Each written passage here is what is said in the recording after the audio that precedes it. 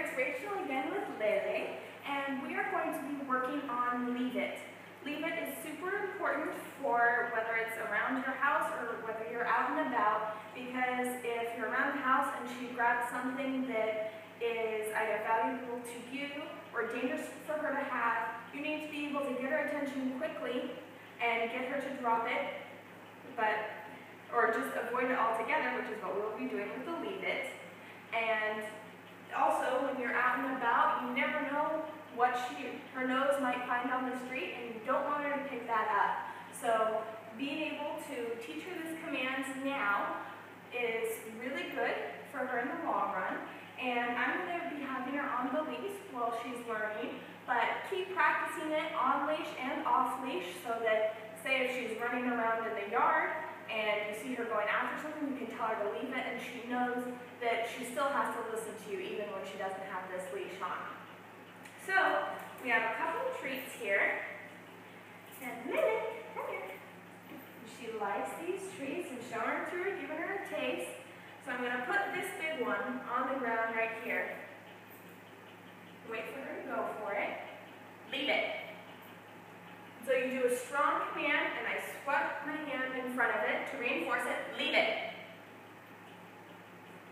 And see, she's already stopping and looking at me, waiting to see, waiting for what's next for me to tell her. Toss the treat in front of her. Oh, she's not even looking at it. She's a fast learner. Hey, look here.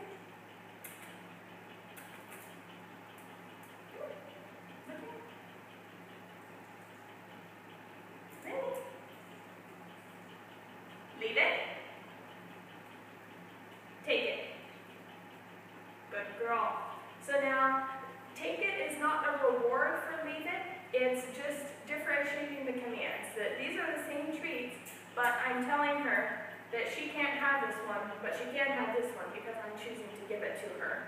And that will really help her understand the concept of leave it, where she knows that if you say leave it, it means she can't touch that, but there will be other things that will be okay, and you'll give her permission to take.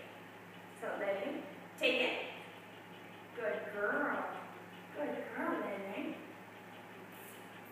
See if I can get her any more interested in this so we can practice on leave it some more. Leave it. Take it. Good girl. That was perfect. She's picking this up really well. When you do this at home, try it with her treats, try it with other toys, and work up to things so that she can get really quick at it, and soon enough, you'll be able to practice. If she's walking around the house, start sniffing something a little too much, just tell her to leave it. This is also good when people come over to your house, and she's, trying to sniff them, and, getting into their shoes when they take them off at the door, or something like that. Tell her to leave it.